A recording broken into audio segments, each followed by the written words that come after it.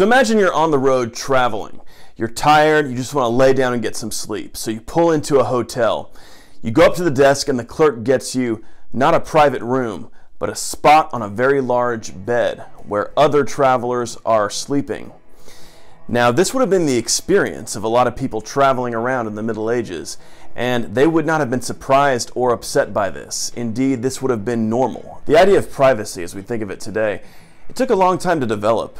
For most of human history, people lived quite communally, and this extended, in fact, to sleeping.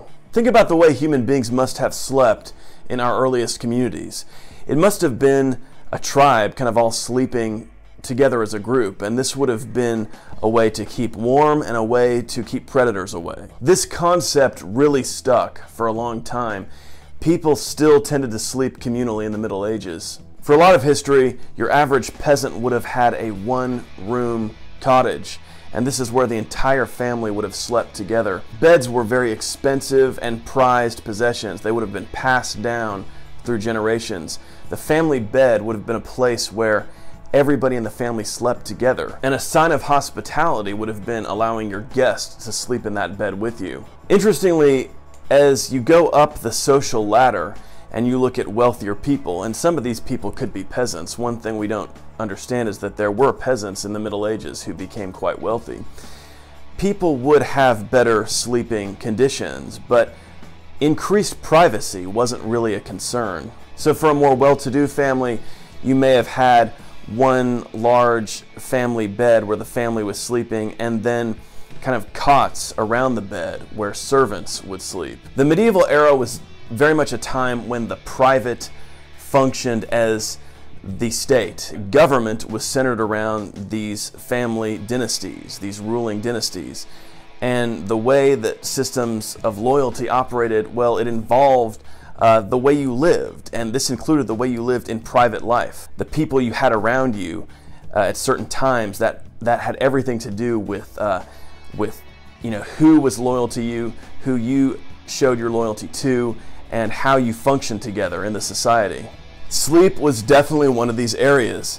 So who you slept with or who you had around you as you slept, this said something about who was loyal to you and who were your people. So let's take like a great lord, like somebody like William the Conqueror or Richard the Lionheart.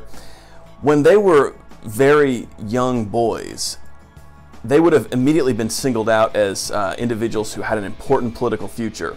And thus they were going to be surrounded by other aristocratic males of their own age. This was going to be their circle of men whom they could totally rely on, who would fight beside them, who would live beside them. These would be their knights. These would be the guys who would be totally loyal to them and who would be, there for them throughout their life. One way that this type of loyalty was expressed was that you were sleeping around your lord. If we look at the earliest castles in the medieval era, they were almost just the Great Hall. You'd have the walls and then you'd have the Great Hall. The Great Hall was the place where the Lord feasted, where he conducted his political affairs, and also where he slept. By the time we get into the 11th century, the 12th century, castles are becoming more complicated. You still have the Great Hall, but then above that you have a room called the Solar. This room is the bedroom of the Lord and the Lady, and it's really the only actual bedroom in the entire castle at this point. So the way this works is that the Lord and the Lady, this is a private bedroom to which they will retreat at night, but they're not necessarily sleeping alone there. They may have servants that sleep around their bed with them to attend them throughout the night. This is one reason you get the development of hangings around a bed. It provides some privacy for the couple sleeping there in the bed if there are other people sleeping in the room around them. Meanwhile, other important individuals in the following of the great Lord, they are still going to sleep in the Great Hall. They will sleep on pallets. Over time, more and more of these are going to have mattresses on them. They called them ticks in the Middle Ages. So the poorest sort of tick would have been filled with straw, and a little bit better one would have wool in it, and if it's really good, it's got feathers in it. So the nobility, they would have been sleeping on ticks filled with feathers. Over time in the Great Hall, they would use an increasing number of partitions at night, so you could kind of separate different areas of the Great Hall for sleeping, depending on who was there. But the interesting thing about this, it's not like they didn't have separate rooms because they couldn't make them. I mean, this could have been done. It's just that it didn't occur to them to do this. Nobody thought that this was an important thing to do. If you were an unmarried knight, you were going to be sleeping in the hall of your lord.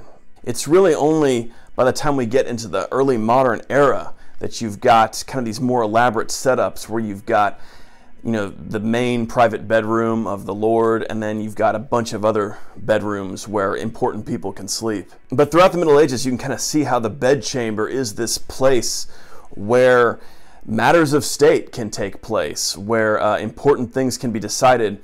In Jean of Joinville's biography of St. Louis IX, he actually talks about St. Louis would gather his followers around him, and he would sit on the edge of his bed while everybody would sit on the floor around him. So these would be knights. These would be important people kind of sitting on the floor, and he would talk with them, discuss important issues with them, and also just hang out with them, tell jokes, tell stories. This was huge in the Middle Ages. People liked to tell stories and tell riddles. This was entertainment back then. That's another thing that's interesting about the medieval era is sitting. People didn't think much about sitting on the floor.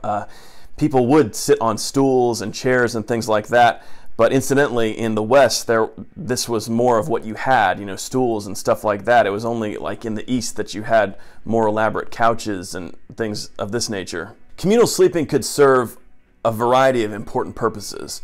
For example, protection.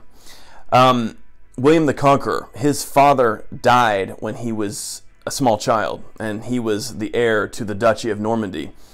This was a perilous time for him because there were attempts made on his life. There were attempts made to kidnap him, as the Norman nobility were kind of competing and struggling with one another to gain influence or gain power. There's an episode in which the child William, one of his guardians, is murdered virtually while he's sleeping beside him. Another interesting example, of course, is in the late 12th century, we hear about Henry II of England getting news that his son, Prince Richard the Lionheart, had been sharing a bed with the King of France, Philip II.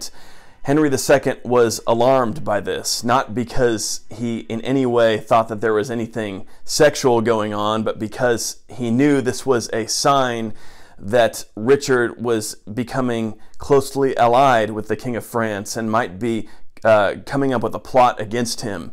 This is something that aristocrats did commonly. Knights, important men would share a bed as a sign that they were forming an alliance, as a sign that they trusted one another, and that they were going to act politically together. So over time, as we get into the modern world, this concept develops that when you go to sleep, you want to be alone, you want to have your own space, and indeed the whole concept of the bedroom, like this idea like a bedroom is a place where you can go, you can hang out, you can do things, you can be alone, away from people.